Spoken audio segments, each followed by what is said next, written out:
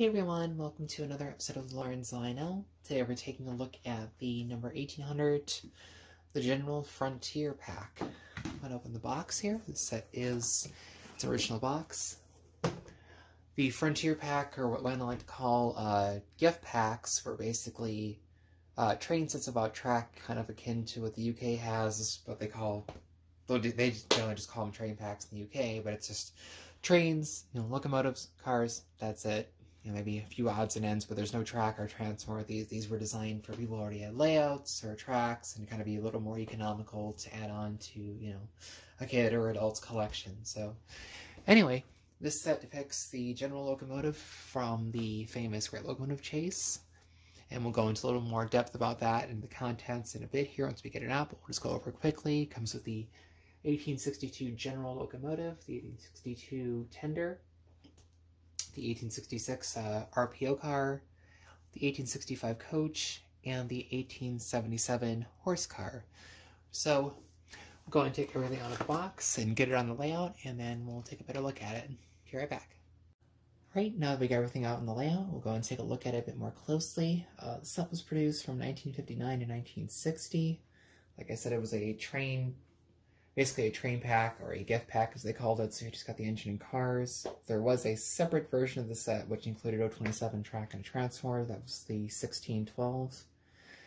So basically what you got in the set was the 1862 General locomotive and the 1862 tender. The 1862 was the lower version of the two really main versions of the General they made, which were this one and then the 1872, the difference being this version features a two-position E unit, no magnet traction, no smoke unit, and there's a bit less ornamental detail on the 1872. You get three-position E unit, magnet traction, a smoke unit. There's a bit more valve gear detail right here, and there's simulated brass spoiler bands, and there's red paint along the domes here as well. And there's also a little cap on top of the stack. You can't see it, part of the smoke unit, and the headlight housing is also red, so it's a bit more dressed up for the fancier version, but overall it's really still kind of the same engine when you think about it. So the engine models the General locomotive itself from the Western Atlantic Railway, made famous in the 1862 chase during the Civil War, led by James J. Andrews, which they basically, him and his raiding party boarded the train in Big Shanty, Georgia, and attempted to make their way towards Chattanooga to sabotage the South's railway system, and of course cut off supply lines.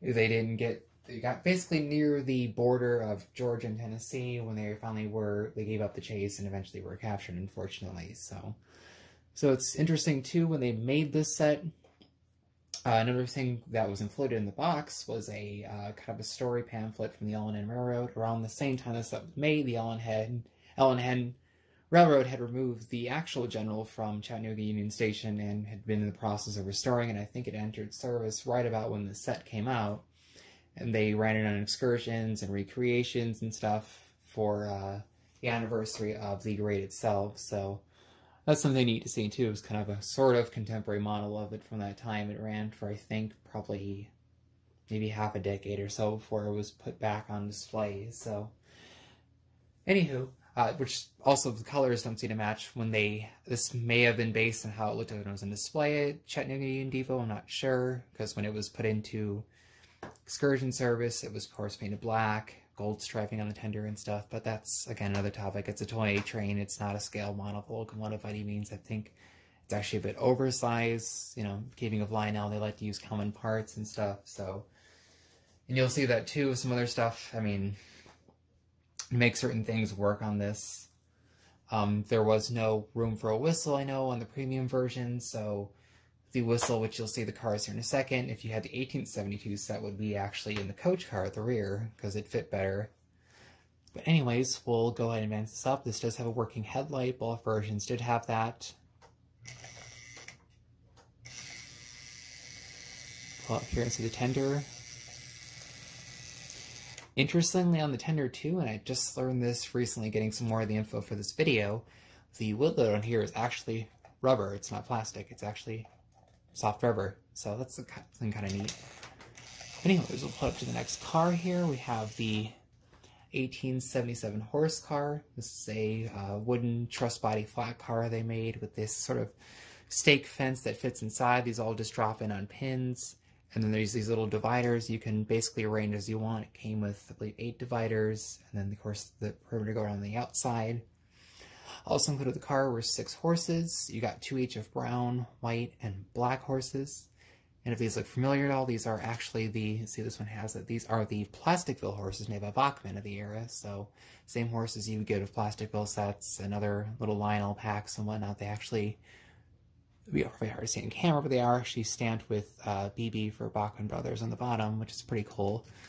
Another little neat thing I learned while researching this, because I got this, I'm like, they look kind of familiar. And then, of course, I've had some Plasticville horse around here somewhere from other sets I've acquired. So I'm like, oh, that's kind of neat. So, anyhow, this car got used plenty other times, too. They recycled it to in a lot of the lower-end sets, and later, like in the 60s, you'd see have this same, you know, old-style truss-fed flat car with a trailer load or some other stuff they did, you know, just in random sets or cable reels strapped to it. So they got their kind of money's worth, even if it wasn't in an old-time set like this. I find it kind of interesting, too. They like to use this set to depict, you know, kind of an Old West train when this was a Southern train, not a Western train, but Western movies were becoming kind of popular, late 50s and the 60s. So it's also why this set was really came about and why, of course, Flyer and Marks made their own respective sort of old-timey sort of sets. But anyways, we'll go ahead and advance this up again. All these cars have the arch bar style trucks fitting in with the kind of late 1800s era. I think these were actually tooled up for the set. Nothing in this set except for the horse car has working couplers. Everything else has the solid dummy couplers. The tender does, and these two, the horse car does have operating couplers. So now we're going to get to the 1866 RPO car. Just basic decoration, Western Atlantic. I love the colors on these two, the yellow and the kind of brown roof. Interestingly, it's, you know, it does say U.S. Mail being a Civil War era car. There's no interior illumination or anything else. If you bought the premium general sets, there would be interior illumination on this car and the subsequent coach. Advance this. It's hard to get used to having a 2-position unit from most of the engines having 3. And finally, the last car in the set, the 1865 coach. Actually, we'll back it up here a little bit. Coach, same frame and basic, you know, sort of design as the RPO, though it does have the additional detail on the roof, extra vents. I'll pull this one off if you want to see a little more detail, because the frames and everything else is about the same. It does have the truss rod detail and everything else underneath. You have your arch-bar trucks. The couplers are actually body-mounted, which is interesting for Lionel. Everything else is always truck-mounted, but no interiors, just kind of frosted windows. Like I said, the premium sets would actually have interior lighting. And if you got the really fancy general sets, which I think would be the 5-star general, they came with a whistle in the coach car, and there would be, I think, a window or 2 blank, or actually opened up. There would be the whistle unit, basically the same size as whistle you get in a whistling tender for most of the steamers in that lineup, placed in here, and that would work just like a normal whistling tender on this, but because the size of the unit, they couldn't fit it in the tender here, even being as kind of oversized as this set is. So anywho, we'll get it running around the layout, and we'll be right back.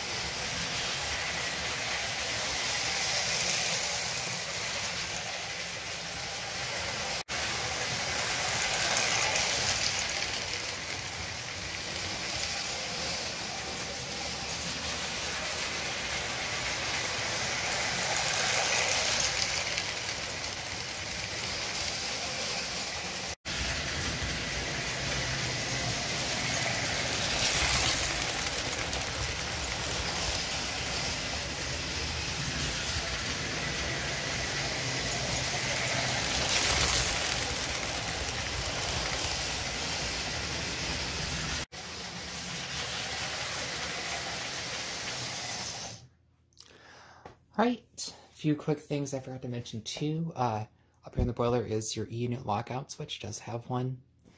Another neat fact about the locomotive is the headlight itself is actually powered by the handrails here. There is a little brush plate, or a little plate that comes off the brush plate itself on top of the motor that contacts this handrail here, runs down the headlight, then your ground comes back.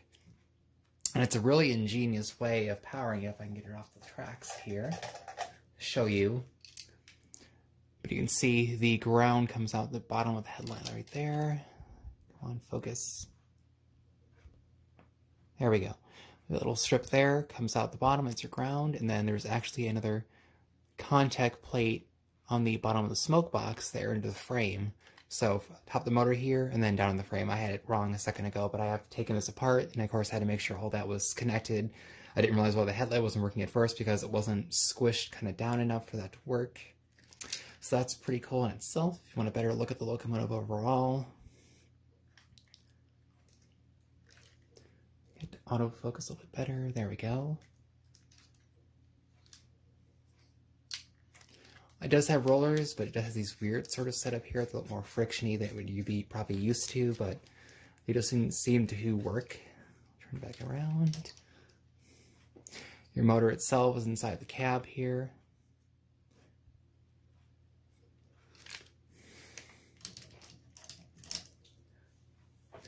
And so there you basically have it. There is your 1800 General Train Frontier pack. So hope you enjoyed. Thanks for watching, and see you next time.